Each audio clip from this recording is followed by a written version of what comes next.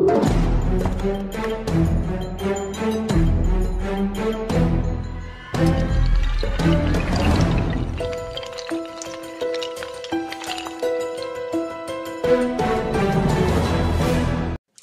hello everybody, it's 444R with the next video of the 365 Day Magic Challenge. Got a trick today. I'll do a quick little review of it after I perform it. So here we go. I'm going to shuffle up the cards. I have to do this trick at least once in my shows because it's an homage to my grandfather. And my grandfather taught me my very first magic trick. This is not a magic story. This is actually really true. He taught me my very first magic trick.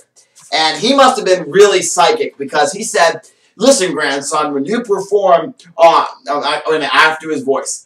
Listen, Sonny, when you perform on YouTube," YouTube wasn't even invented 10 years ago, so I don't know how he knew this. When you perform on YouTube in a couple years and you do this trick, it's gonna be the biggest one you upload. Now, see, he was like, must have been really psychic because he knew YouTube before it even existed. He should have invented YouTube, so he could have made him millions of dollars, but that's besides the point.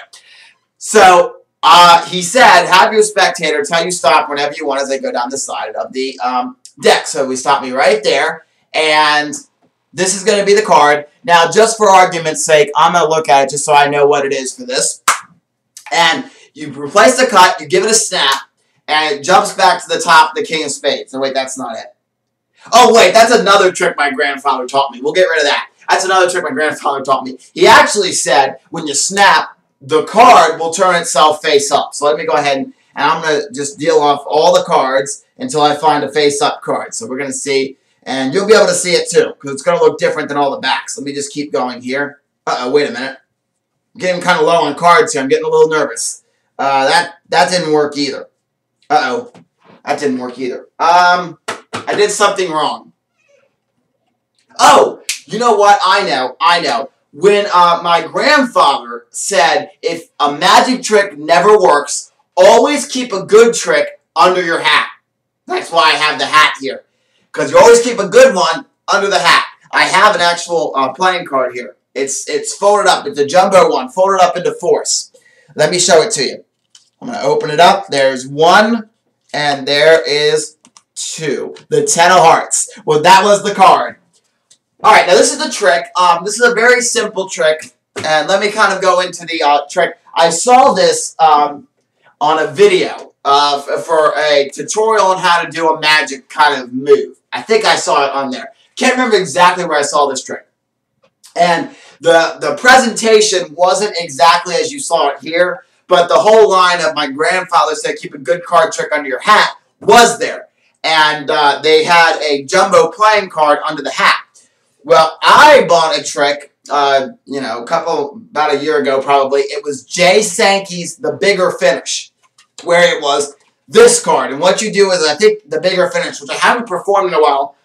I didn't go look that up on YouTube, but it was, I think you take 4 cards and you say, I'm going to morph these cards together, and then you make this jumbo card appear at the end or something like that.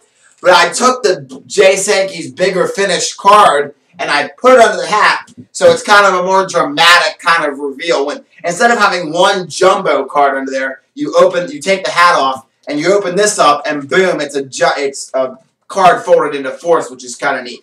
Because normally the card will be pushed down, and when they think they see one card, and say, no, it's actually in fours. Open it up, and they see the big card.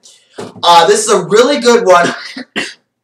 Excuse me, to do on the street as a closer, as your finale trick. Because if you watched my Magician 101 series, I gotta put these cards somewhere.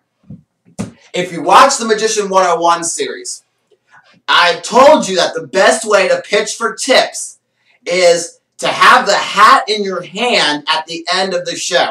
So what I like to do is, when I get the trick wrong and do the line, my grandfather said a good card trick under the hat, I say, watch, nothing in my hands, I'm going to lift the hat up, and I grab the hat. They take the card, they open it. Look, I'm in prime position now to take my hat and ask for tips.